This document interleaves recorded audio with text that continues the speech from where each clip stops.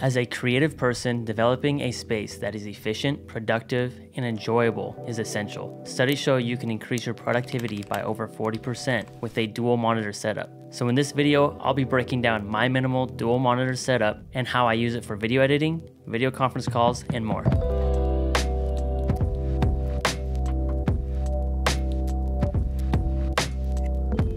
I'll do my best to answer any questions in the comments, and I'll place links to all equipment and gear mentioned in this video in the description below. To start this off, I purchased a FlexiSpot sit-stand desk. I went to Home Depot and I bought a butcher block with my desired dimensions, in this case 32 inches by 6 feet wide. I then sanded for a smooth finish and then stained to bring out the natural wood tone as well as protect the surface. Next, I wanted a desk shelf to give a finishing look, and I ended up finding this shelf on Amazon for, at the time of shooting this video, $57. It may not look as premium as the Grove-made desk shelf, but it looks pretty identical to it, and way more affordable. I recently dealt with sciatica, so I decided to invest in a proper chair that promotes healthy ergonomics. I went with the Herman Miller Aeron. It has many different adjustment points to suit my needs. It looks very clean and minimal, and it has a solid overall build quality. Considering the time I spend in this chair, I don't regret this purchase at all. This whole setup is powered by a 2021 MacBook Pro with the M1 Max chip. Coming from a 2019 MacBook Pro with the Intel chip, let me just say this has made a huge difference. Now we all know that the Macs do not have a plethora of ports, so to combat this, I pair it with my CalDigit TS3 Plus. Now we've done videos on this before and you can check those out in the description below. This virtually has everything I need from an Ethernet port, USB ports, SD card reader, and a display port. On my desk, I utilize two 32-inch ViewSonic monitors. One is connected through the display port on the CalDigit while the other one is connected straight into the MacBook Pro. If you connect the secondary monitor into the CalDigit, the computer will not recognize it. I used to use Apple's Magic Mouse, but my hand would cramp after hours of editing, so I switched to the MX Master 3 mouse. First off, the form and shape is more ergonomic for your hand, making it more comfortable to use. And through their software, you can reprogram all of the wheels and buttons to whatever best suits your workflow. Now for my keyboard that I actually use two of them. The first one is the Newfie Air 75. It's very slim, it's minimal, and doesn't take up a lot of space on my desk. The only downside is it doesn't have a number pad, and that's when I use my Keytron K4. This one isn't as low profile, but it still keeps a clean desk space.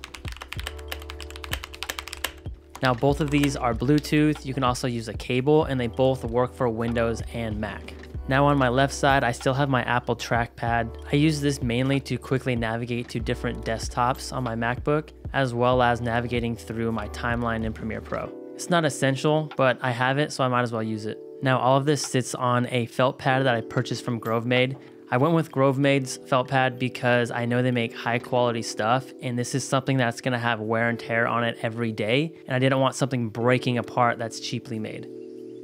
Now when you're video editing, half of your video is audio. You can watch a video that maybe doesn't look the best, but if a video doesn't sound good, you're more likely to stop watching it. Because we want you who are watching our videos to have a great viewing experience, I use my HS5 speakers that I've had for years paired with an 8-inch subwoofer. That way I can hear plosives or any unpleasant frequencies and treat it post-production. And these get routed through a Focusrite Scarlett Solo. I think this interface is one of the best budget interfaces out there, so if you're in the market for one, I highly recommend it.